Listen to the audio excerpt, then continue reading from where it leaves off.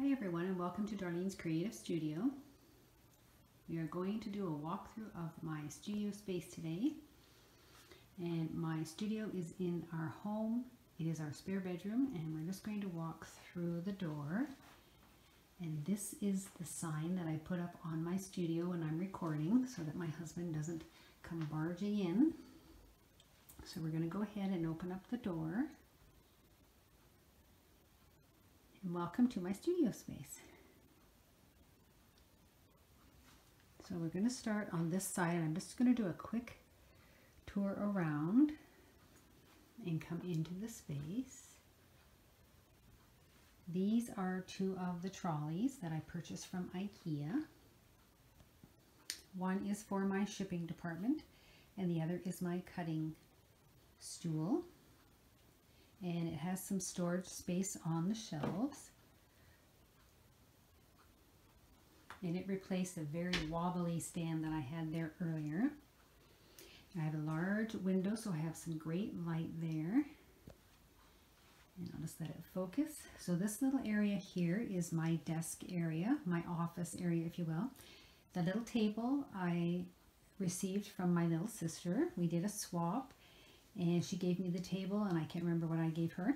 I've covered the top with some of the wallpaper that I've used on the bookshelves. And this little table has a little latch underneath, and I can pull it and it will flip up on its side, and I can push it out of the way. So that is my little office space. And then on this far wall here are the 3 bookshelves that I purchased from IKEA. I've covered the back panel in wallpaper. This is a peel and stick wallpaper. I think I just got it at a local hardware store. It was very expensive, but it was worth it. I bought 2 rolls, and I was able to cover all 3 back panels of those 3 bookshelves and the desktop, and I have some scraps left over. On the top of my bookshelves, I have some little bits and pieces. On the far left hand side is a little tiny house that I built out of some driftwood. A couple of years ago, I used to paint driftwood and make little driftwood villages. The sign in the middle is my logo, which my niece Sammy made for me. And it's a nice piece of pine that she's painted or put the logo on, and I've just distressed a little bit. And that will go with me to some of my shows. And I'm just going to do a quick tour, and then I'll come back to some of the storage that I use. In the far corner there is my little cart filled with all my material and scraps. I'm going to be putting that in the closet, but I still haven't cleaned out the closet yet. So these double doors lead into a closet space that has a whole bunch of my supplies in it. On this little wall where we came in, that's the door where we entered. This is another bookshelf that we have, and I've covered the back panels with some tissue paper. And I just decoupaged it on there. It was a little wrinkly, but it turned out really well because I didn't have enough of the wallpaper. And then on the top there I have, this is a little paper mache cow. I used to work in an office at a dairy, and one of the artists, when I worked at the Southampton Art School as a director, one of the artists made paper mache cows. So I purchased one of her cows to remind me of my time at the dairy. So that's another set of bookshelves that I purchased from IKEA. And then behind the door I have my calendar, and then my large cutting mats. There's actually 2 there, and I've just used those little 3M hooks and attached them to the wall, which is great. And I drilled a couple little holes in my mat so that I could hang them, because whenever I put them somewhere they fall over, so that was a perfect spot for them. And then on this wall where we came in, I have my long shelf. My father helped me build this bookshelf. It's 3 little bookcases, and we've nailed them together. Oh, I think about 10 years now I've had this, and he created the top out of pine and stained it for me. So I have a TV here, my printer, and my little carousel with all my little bits and bobs, and then my inspiration board is hanging there to the left of the window. So this bookshelf here holds all of my books that I've purchased. So those are all my Edith Holden books and bird books and botanical books. And then on the second shelf is a whole bunch of different papers that I use in my journals. On the bottom in the middle there is my scrap bin, which again is full. In the middle is vellum and file folders and line papers and ledger paper and different little notebooks that I use inside of my journals. And then in the third bookshelf is all my game cards and photocopy paper, and the middle shelf is all my cardstock that I use for making postcards and stuff like that. On this trolley, as I said, this is my little shipping department, and then it has two little shelves underneath, and one is, the bottom one is projects that I'm working on, and then the second one has some of my invoices, and that's some of my shipping materials to the left of the basket there. On this one is my film carousel with all my business cards, and the basket underneath there is my laces and trims. And again, this is my cutting area, so that when I cut something, all the scraps go off to the right, and then I just swoosh them off into the little basket there that's on the floor, and that's my scrap bin. That's my recycle bin that goes in the garbage. So I'm going to take you over to these shelves, my little workspace here. And I've covered the front of my little tray there with some of the wallpaper. See if I can get in there and show you it. So there's some of the scraps of wallpaper. These little wire peg doll ladies I used to make for my granddaughters. They were fun. I actually have a whole bunch of supplies left, but they were a lot of fun to make. So on the first bookshelf, I have my embroidery floss, and I believe there's some tapes and stuff in that basket. Some of my elastics for my journals are in the baskets. I purchased these little plastic drawers from Canadian Tire. They're regularly $19.99, and I got them for $11.99, so I purchased 4 of them, and they hold all my little bits and pieces. And then this one has some glues and tapes in it as well. And then some of the lower shelves I've just used to hold my die cutting machines and my die cuts, my cinches, and on the very, very bottom row I have some magazines. I have binders, some more of my art books. This little drawer has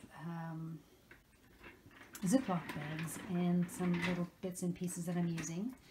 This little tray, shelves used to sit on my workbench, and these were all my Edith Holden bits and pieces when I was making my Edith Holden note card journals. And there's another one of those little peg dolls that I make with flowers. There's my Rolodex and stuff. And then up on top I just have some of my favorite things up there. Those little sculptures are actually, I can't remember the lady's name, but I purchased those because those are all the characters that my kids have dressed up for Halloween over the years. So they just remind me of my kids. This little peg doll ballerina I made for some ornaments for a fundraiser for our art school. My glues, some tags. I believe these have, this basket has, that's my elastic, so the other one must have some of my other stuff in it. This one has all my punches and my stamps and my ink pads, and then below it I have all my older little drawers, and these have buttons and ball pins and paper clips and that type of thing, and some more tools and some more magazines. So we're going to switch over again. This is my material and projects that I'm working on, and it's just all piled up there in the corner because I haven't sorted through that yet. And then over on this shelf I have purchased these little tiny cloth baskets from the dollar store, and there's 5 of them, and then in each one, and then on the top there I have a basket, and it has all my napkins and my tissue paper, and the other one has old magazines from the 1940s, I believe, some older receipts and stuff like that that I've scanned, and I've just put the masters up there. And the first couple of shelves here are my products that I have for sale. I'm going to be redoing the fronts of these Reader's Digest books with some more collage on the front. But these are all my products that I create. This shelf here, there's actually an acrylic shelf. It's a 3-tiered shelf. It's a tray that I purchased from a store that was closing in Florida, and it was only $5. I wish I had bought a couple of them, but we didn't have room in our car, and they fit all of my journals perfectly. And this shelf is my, these are all my monthly box that I get each month from Your Creative Studio, and they're empty, but I put all of my little bits and pieces in there. I have to buy a couple more of those plastic drawers so that I can put some of the stuff in there. Those are all my vintage diaries and things that I brought back from Florida. And then the bottom shelf is all of my envelopes and stuff that I use for my journals. And then when you come in the center of the room, I have my work table. Now this table was a lot bigger. I had another top on it and it was a lot wider and a lot longer, and I had to take it off because I just could not fit it in the space. Again, this room is probably 11 by 14, 12 maybe, so it's a small room. So what I've done on the end of this work table, I've put some pegboard, and it holds my ribbons, rulers, and my mat cutters. And then this little cube shelf fit perfectly underneath, and that holds all my scrapbooking paper. And I keep a glass top on my work surface so that I can scrape off any glues or anything that comes on. And I decoupage the top with that same tissue paper that I put in the bookshelf behind me here. And then on this side of the table, I have my scoreboards and my punch boards and stuff like that, again on a pegboard. And then I do have on the other side of this table another tiny little bookshelf that is pushed underneath my workbench, and this holds some of my more of my scrapbooking paper, and these are some of the journals and stuff that I've used that have my ideas in them, and then just some of my paperwork and stuff like that.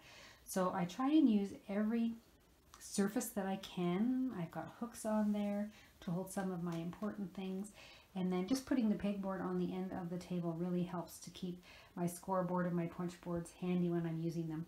And then just on the top of my table here, I keep my Lazy Susan. This actually turns, as well as this is a Pampered Chef utensil holder, I believe, and they no longer make this type. But this holds all my bits and pieces that I use quite a bit of when I'm creating. I'm always grabbing things out of this tray, so this is very handy to have on my work surface. And then back over here is another carousel type thing, and these are Tetley tea tins that I've just covered in paper and put a label on them. And this just holds more of my bits and pieces. So my tabs that I punch, some strings, my inks, some words that I have, reinforcement holes, my cables for my phone and my iPad, and then my 3-inch paper clips. So these again are handy if I need any of the little small stuff. These are some of the little bowls that I've painted quite a few years ago. I used to buy wooden bowls and paint them out, so I have quite a few of those. And then also, I'm just going to show you this little guy. My daughter, who is now 37 years old, made this when she was about 5 years old. It's supposed to be Shakespeare. And I've had this in my studio for I don't know how long. It was just something she made out of clay. Again, in my workspace, I keep things that make me happy. So I try and keep anything that when you walk into your room makes you feel creative or happy. And these are little bits and pieces that I found on the beach that are all heart-shaped, or look heart-shaped to me. These looks like lips. But, these are all little heart-shaped rocks and stones that we found when we were out walking on the beach. And I just put it in my little bowl there. That's my heart bowl. So that's basically the tour of my studio. When I get my closet organized, I will show you all the bins that I have in my closet. But as of today, I'm just going to stop right there. So that is it. I hope you enjoyed the video. I have a lovely big window that I can look out. Yes, that is actually grass out there, and I've actually seen a couple of robins, so spring is here. The sun was shining yesterday. It's raining right now, but I'm hoping it will get a little nicer out. So I'm really looking forward to diving in and messing up my work table again and getting back on track with some of my journals. So the next video I'm going to create, I'm going to go through some of my favorite tools that I use. So I'll talk about my cutter and some of the tools that I have in my little Lazy Susan here, and some of the boards that I have on the side. Things that I just use every day and a lot of. I'm just going to maybe show you some of those and tell you where I purchased them or why I use them and how I use them. So that will be another video coming out real soon. Thank you so much for watching, and I hope to see you real soon.